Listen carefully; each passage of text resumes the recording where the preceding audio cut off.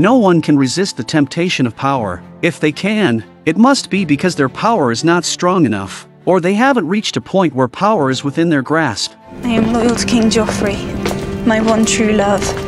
Sansa Stark is the eldest daughter of Jon Snow's foster father, Eddard Stark. Since childhood, she has had a great desire for power. She disregards the objections of her family in order to become a queen. After the death of King Robert, she tries to please his son and her mother, Cersei, who is vying for the throne. However, Cersei, in order to eliminate any potential threat, plots against Eddard Stark and deceives Sansa into convincing her father to publicly confess his crimes, promising that he would be spared. My lady Sansa has begged mercy for her father.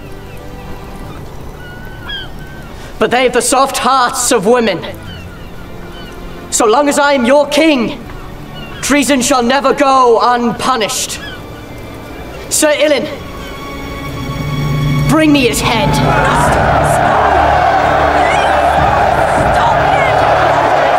Since her father's execution, Sansa's dream of a royal life turned into a nightmare. The prince not only torments her emotionally but also physically abuses her without any restraints. Because of her Stark lineage, Cersei keeps Sansa around to preserve the purity of noble blood. However, the prince becomes infatuated with Margaery Tyrell and declares her as the rightful queen. This causes Sansa to completely abandon all her hopes. However, following the principle of keeping resources close, Tywin Lannister, who holds the real power as the Hand of the King, arranges for Sansa to be married to the king's uncle, Tyrion Lannister. This intensifies Joffrey's mistreatment towards Tyrion, who is already seen as insignificant. It's not meant as an honor. Unaware of his own actions, Joffrey has already earned the resentment of Margaery's mother. In order to prevent her daughter from marrying the Mad King, she poisons a cup of wine. Idiots, help your king! Move away! Joffrey! Come with me now. Joffrey! If you want to live, you have to leave. Which makes Tyrion the scapegoat. Meanwhile, the cunning master of coin, Littlefinger, takes advantage of the chaos and sends Sansa, of noble blood, to Harrenhal, which is under his control. Although the castle is ruled by Sansa's aunt, she falls victim to her age and is pushed out of the moon door by Littlefinger. Sansa fabricates a perfect lie about her aunt's death, allowing Littlefinger to easily control Harrenhal. However, in order to expand his own power, Littlefinger arranges for Sansa to marry Roose Bolton's bastard son, known as Ramsay Bolton, who is notorious for his cruelty and skinning people alive. Despite Ramsay's handsome and seemingly charming appearance, on their wedding night, he forces Sansa to consummate the marriage while making Theon Greyjoy, who was once Sansa's foster brother and now his captive, watch the entire ordeal. You stay here, Reek.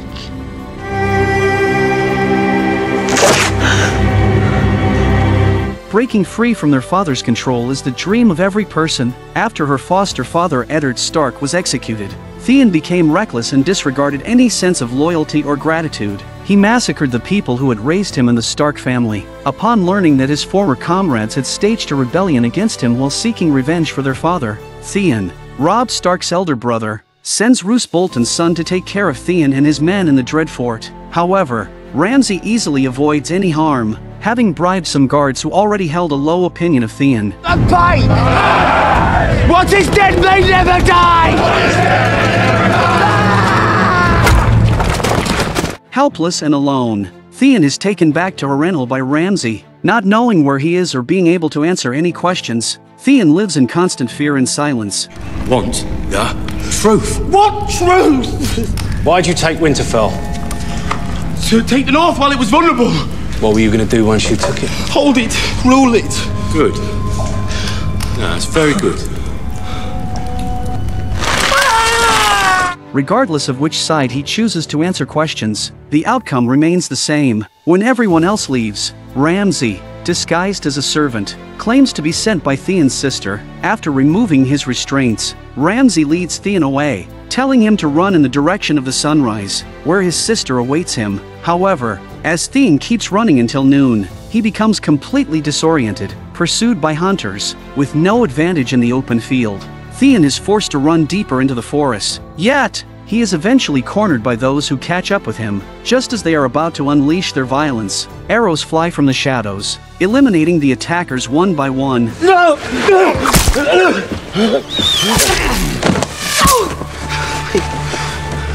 Come, my lord. Witnessing the return of his savior, Theon develops a favorable impression of Ramsay and begins to reveal his inner desires and plans, as well as his grievances against the Stark family and his hatred for all of its members. However, having lived with them for so long, Theon still feels guilt for his betrayal. My real father lost his head at King's Landing. I made a choice. Not everything, my lord. Perhaps it is because of this confession that Ramsay decides to spare Theon's life. Although he is certainly not exempt from punishment, as the flames ignite, fear fills every pore of Theon's body. No, I didn't! You can't! Please! Put him back where he belongs.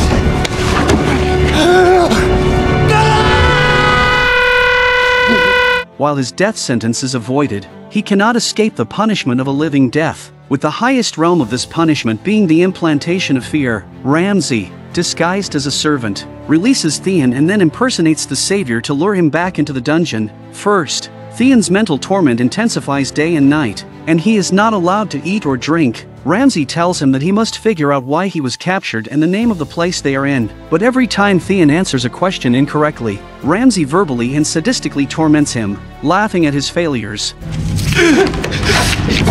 Now, where? Blasters! Do I look like a number to you? Can't hold! How did you know that?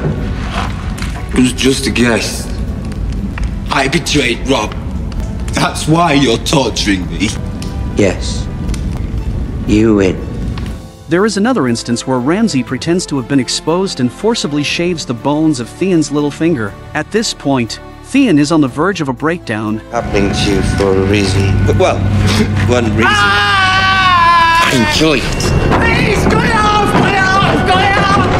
Ah! The next day, Theon is awakened by two women who loosen his restraints. They serve him tea, water, and apply ointment to heal his wounds. A fearful and confused Theon asks about Ramsay's whereabouts. By now, his will to survive has taken up 80% of his inner thoughts. However, he ultimately succumbs to their repeated advances and entanglements. Just as Theon's vision becomes blurry, Ramsay enters blowing a horn, interrupting the situation. When he pulls out a specially crafted knife, Theon's fear reaches its breaking point. Mercy! Mercy! I'm not killing you. Just making a few alterations. Having lost everything, Theon no longer displays any expression, not even in the face of Ramsay's mocking. Look like a Theon Greyjoy anymore. You're just meat. What's your name? Theon Greyjoy.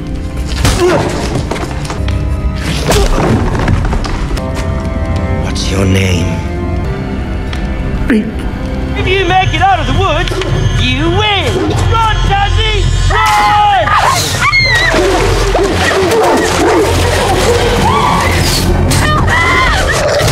It turns out that the two women had seduced Theon, arousing jealousy in Ramsay's girlfriend and leading her to become Ramsay's plaything afterward. Theon completely submits out of fear. You can see that your presence has become a bit of a problem.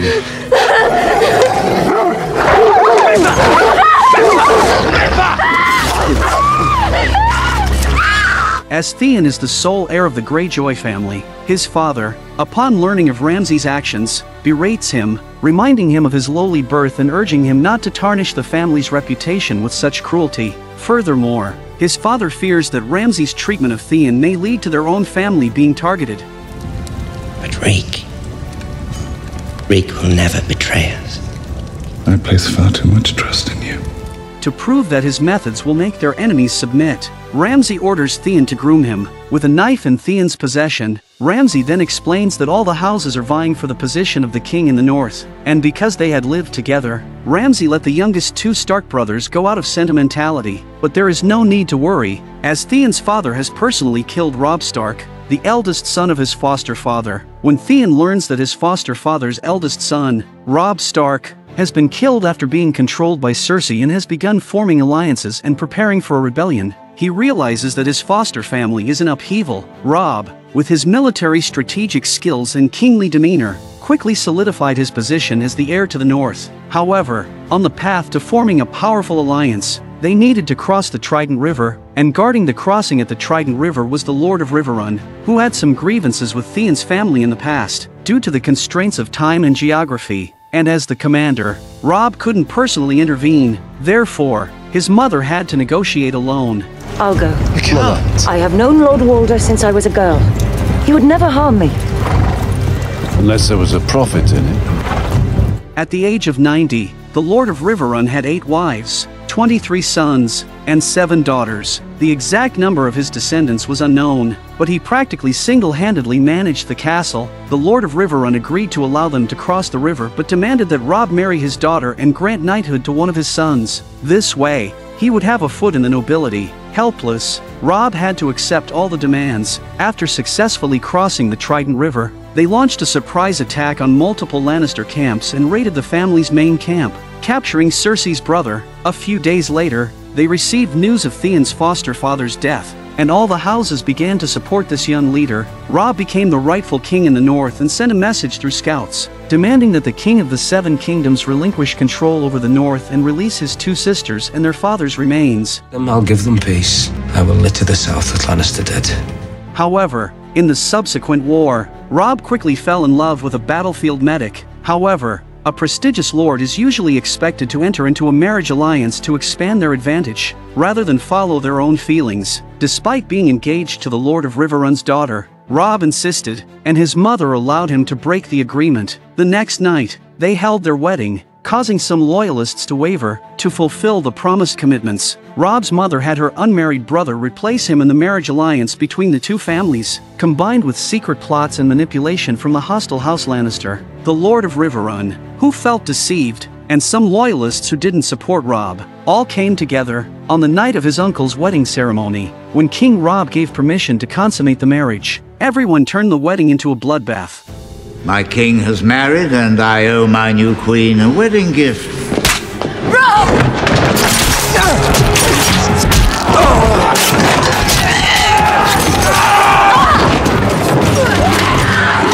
Let him go, and I swear we will forget this. I swear it by the All Gods and you. We will take no vengeance. You already swore me one oath right here in my castle. You swore by all the gods your son would marry my daughter! Take me for a hostage!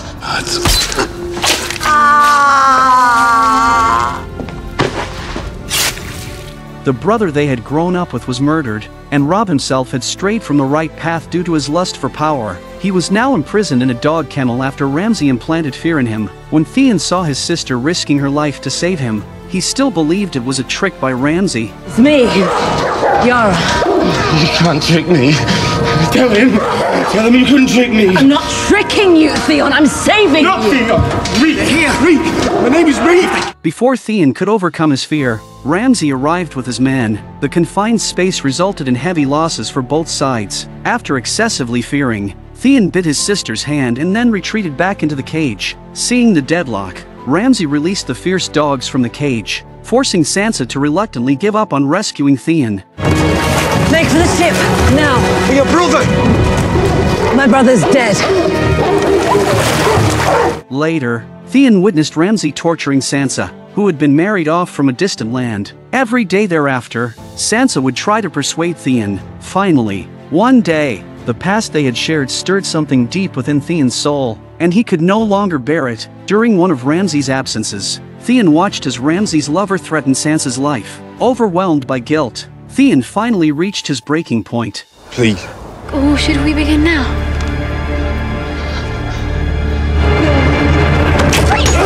Stop!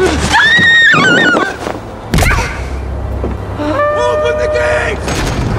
He's coming back.